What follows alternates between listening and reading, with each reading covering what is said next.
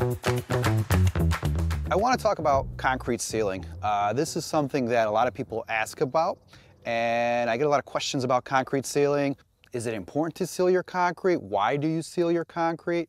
And I want to do a quick demonstration of I guess, why you seal your concrete. So to understand that, we have to understand concrete's biggest enemy, which is water. If I were to put this bottle of water inside a freezer, as you would know, it would freeze, it would expand, it would stretch that bottle out since it's plastic. Now, concrete is porous. It's basically like a big sponge that sucks in water. So if water gets inside of there, it's gonna expand just like it will in this bottle after it freezes, and that expansion's putting pressure on the concrete, and it could cause the concrete to break down over time.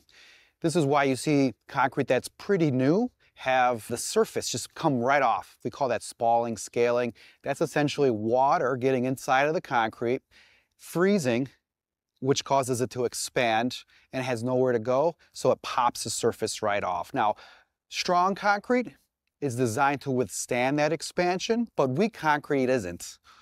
Also, concrete over time develops less resistance to that expansion. So the bottom line is water constantly going into concrete and freezing is causing stress within the concrete. So this is a driveway that we recently sealed. We actually applied sealer to this driveway yesterday. We cleaned it the day before. We came back and we applied what's called a penetrating sealer. Doesn't change the color, doesn't change the texture. However, the concrete now should repel water, and we're going to test it out here. Hopefully it repels it, or else I'm going to be a little embarrassed.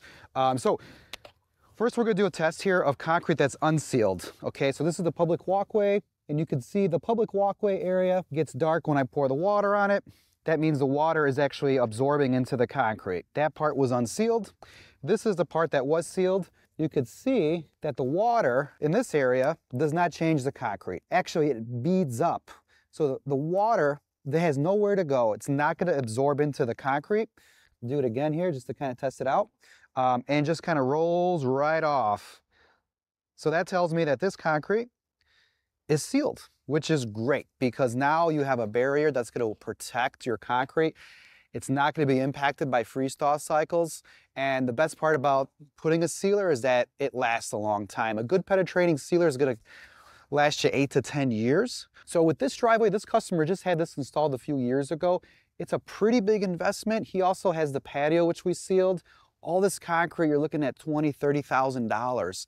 A little bit of sealer every 8 to 10 years is a small investment to protect something this valuable on a home. So should you seal your concrete? I think you should. Is it important? Definitely important if you really are looking to protect that investment.